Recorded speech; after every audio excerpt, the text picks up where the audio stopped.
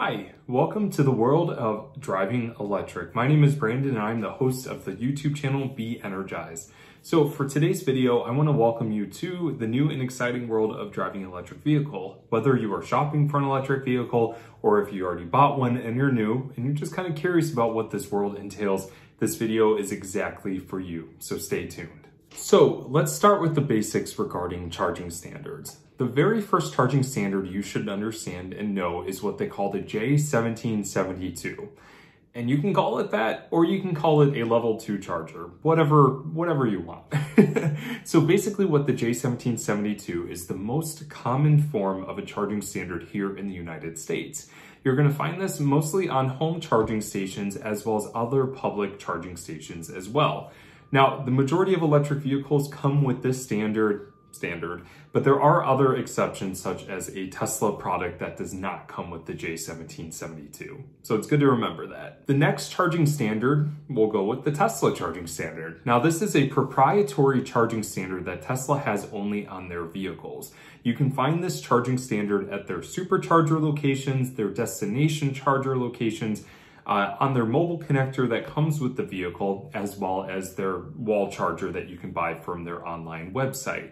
Now keep in mind, this charging standard only works specifically with Tesla unless you purchase an online adapter. So just keep that in mind, only Tesla vehicles can use this charging standard. The next charging standard is what they call the CCS. Now this is a dual charger combo. And what that means is if you look at it, it kind of looks like the J1772 up top. That's because it is the same standard. But what makes this different is that at the bottom of the CCS, there is a direct connect or a direct current 2-pin location at the bottom of this that connects directly to your vehicle. Now keep in mind, the majority of electric vehicles besides Tesla and a few Nissan products have the CCS. Some are standard, some are optional. So just be familiar with the vehicle you're either shopping for or you already own in order to use the CCS.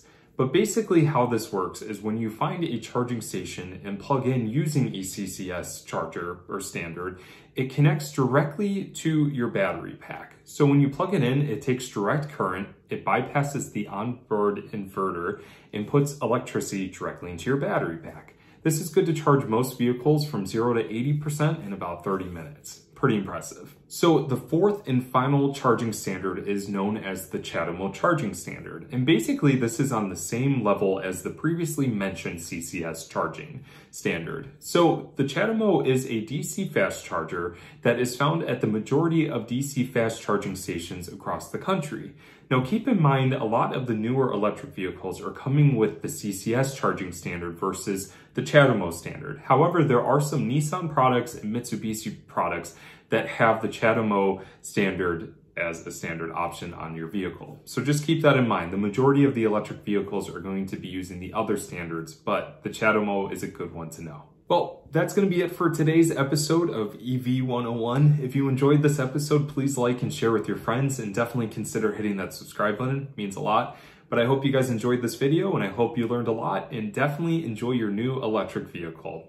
Take care, guys.